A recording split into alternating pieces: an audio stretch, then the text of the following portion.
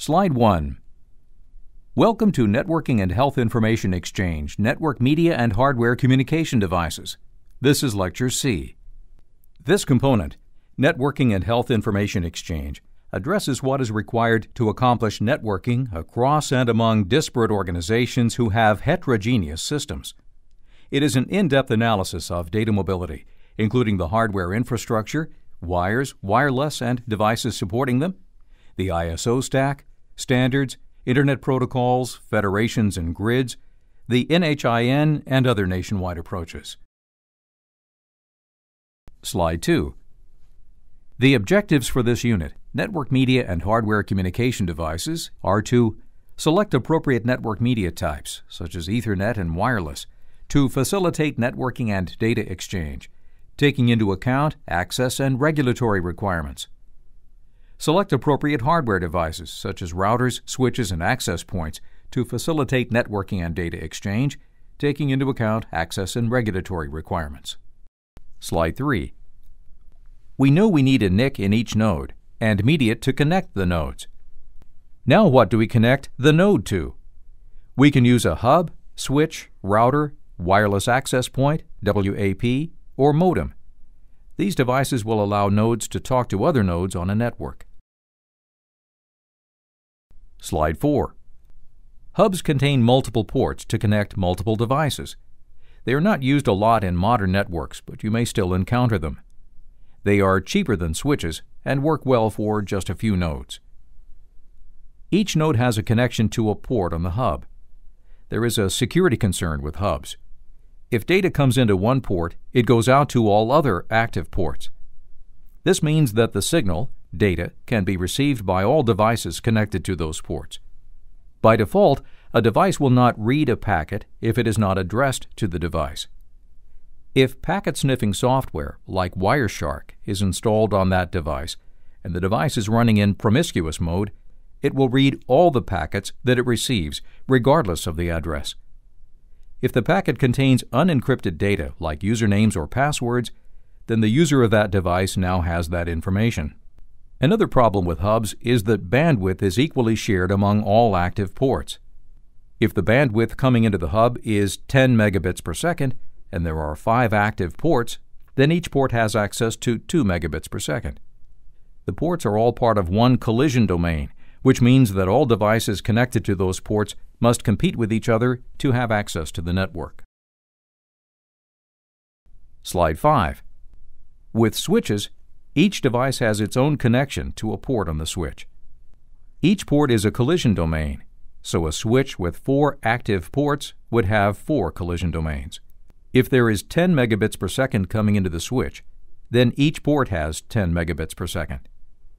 Switches have a switching, or MAC table, which means that a table is created that associates the MAC address of the device connected to the port with the port number. If a packet is destined for a particular device, or MAC, then that packet will only be sent to the port associated with that MAC. This is a more secure form of data transmission. It is not susceptible to the same type of packet sniffing issue we had with hubs. Switches operate at Layer 2, data link, of the OSI model. Slide 6. There are more sophisticated switches that can operate at other layers in addition to Layer 2.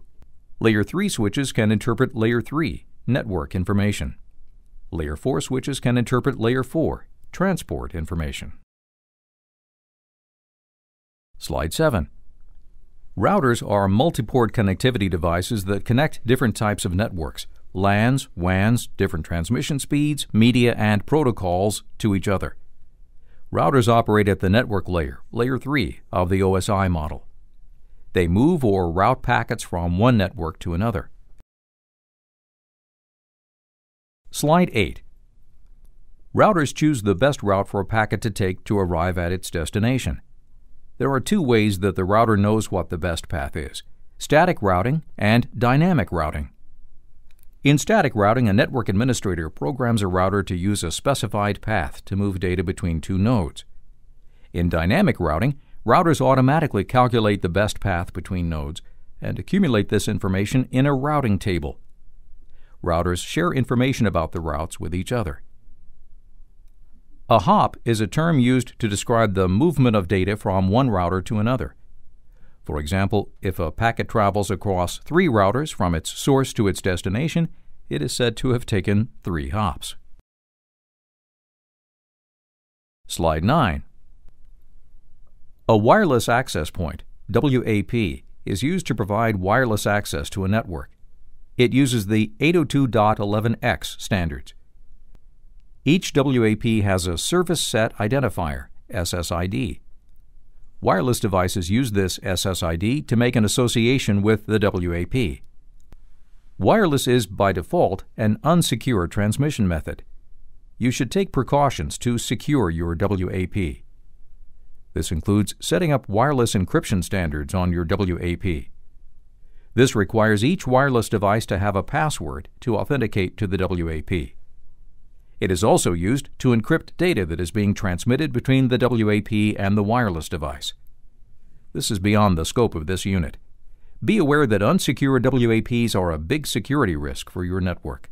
Most WAPs in homes are a combination of a switch with multiple ports, a router that moves packets between wired and wireless networks, and a wireless access point that provides access to wireless networks.